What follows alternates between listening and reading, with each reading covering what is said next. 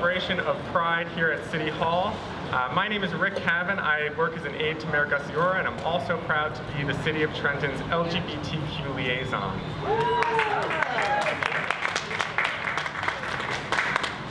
So this is a very special annual event that we do, obviously, to celebrate Pride, to recognize the contributions and achievements of the LGBTQ community here in Trenton and all across the country and around the world.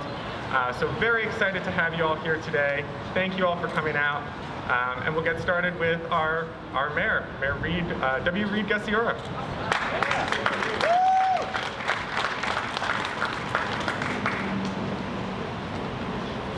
Thanks so much, Rick. And this is just a great turnout today and on a sunny day. We had a Pride celebration 2 years ago. We hope to resume that shortly. And this is one day to be proud and show the pride of the city. On the 28th, the Trenton Makes Bridge will be lit up in rainbows. And this is to celebrate 52 years ago, the Stonewall riots, which really started the gay rights movement.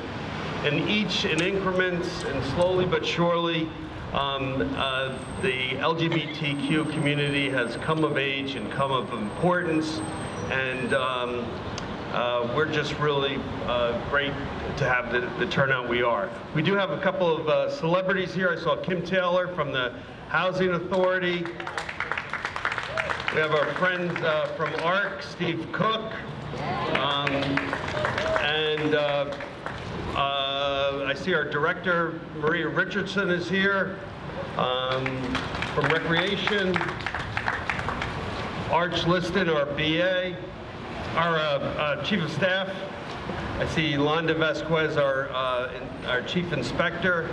And who am I missing? Oh, George Soa from, George Soa from Greater Trenton. Dr. Lopez, our Health and Human Services. And the PBA and the SOA has come out from Trenton Police, our finest. I'm leaving Trenton Downtown Association, and Janine Frisbee LaRue is out here. So thanks so much. Patricia Hall from TDA. And then we have two speakers, so they'll be able to introduce themselves. Councilwoman Marge Caldwell-Wilson, otherwise known as Lady Margaret, and our illustrious Assemblywoman Verlina Reynolds-Jackson. So thanks so much for coming out. I won't delay further. Mike Shreddy, our president of PBA, and Jason Woodhead, our president of the SOA. To be. All right, and waiting. All right. Thanks so much. And who's coming up next? Our illustrious Assemblywoman Verlina Reynolds-Jackson. Thanks so much. Good afternoon, everyone. I am Assemblywoman Verlina Reynolds-Jackson, representing the 15th Legislative District and especially the capital city. And it is a great honor to stand here with you today in celebration of our LGBTQ plus communities. And my pride is fighting for human rights and equity each and every day.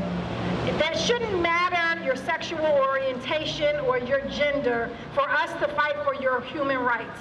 And so I want you to know how deeply I stand in solidarity with you each and every day. Thank you, Mayor Reed Gusciora, for inviting me here, and for each of you to be here in this heat.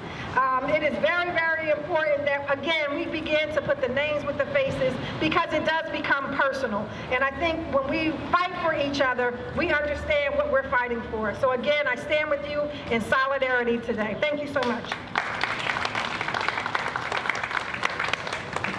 And our illustrious Councilwoman, Lady Margaret, Marge Caldwell-Wilson. I actually told Rick that I really didn't want to speak, that I felt that it was important that the TGLCA members would be able to come up here and speak. But I just want you to know that I am standing here in solidarity with you and forever. And I do appreciate people showing up for this today, And this is a big step for City Hall to hang the gay flag. And I'm very proud of him, and I'm proud of the mayor taking the time out of his day to do this. So thank you, everybody. And if you need me on the front lines, just give me a call. Thank you. Thank you, Marge. She's off to the Pride in Scotland after this.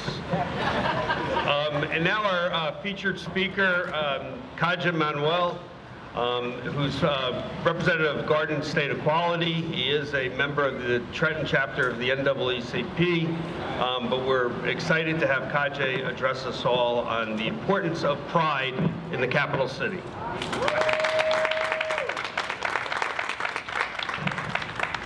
Good afternoon, Trenton. My name is Kadja, my pronouns are he, him, his, and I'm the community organizer for Garden State Equality, and I'm also the third vice president of the Trenton branch NAACP. That's how, and I'm a Trentonian, proud Trentonian. Garden State Equality is New Jersey's largest LGBTQ organization with over 150,000 members. Our services include advocacy, policy work, and training. We work to address the community's needs and respectful treatment of seniors. Beyond that, Garden State Equality supports New Jersey's activist community by bringing an LGBTQ lens to the shared struggles for justice. That was just to give you a little background about us. After a year of being apart, we are finally back together, visible and in person. In many ways, Pride is about being visible, being seen and letting others know that you see them. It's nice to be seen and to be heard. This past year, we saw many open their eyes to racism and finally say, Black Lives Matter, leaving many to finally feel seen and heard. At Garden State Equality, as we continue to fight for equity, both in the law and in people's daily lives, it's important to remember who we are fighting for. And while I cannot speak for the NAACP in an official capacity, what I can say is this. The executive committee members that I know and work with day in and day out believe in equality and believe in equal representation regardless of how you identify or who you love. That is why I and fellow executive committee members were advocating for the creation of the LGBT committee within the Trenton branch NAACP. And it was necessary.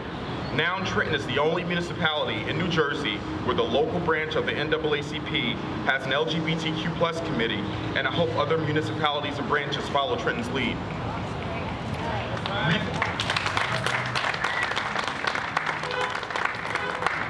This past year, so many trans women of color were murdered that the average life expectancy of a BIPOC trans woman is now 35 years old.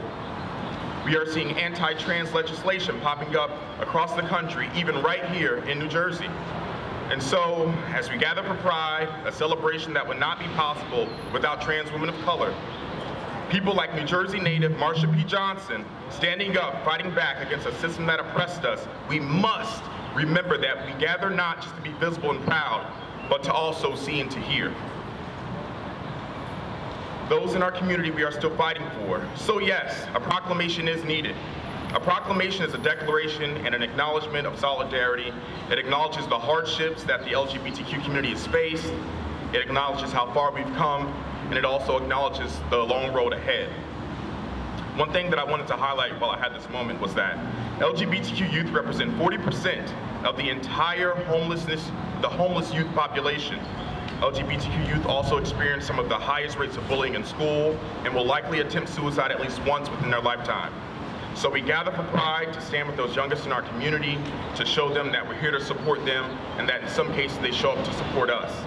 That is why events such as this are important. So I thank you to Rick Kavin, Mayor Gusciora, and to all the allies and community members who continue to fight for justice and equality every single day. Thank you for your time. Stick around, and I want to have these ladies come up, and our two directors. We are going to present a proclamation. I'm not going to read it because of the heat, but we're declaring today Pride Day in the City of Trenton. And Verlina, Janine, Patricia, Marge,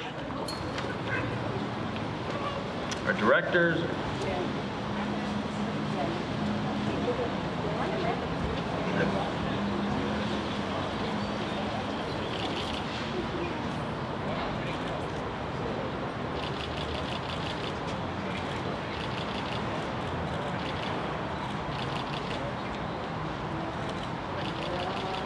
Thank you, everybody. Now we're going to raise the flag. Hopefully Hawk is on cue. And just right above it.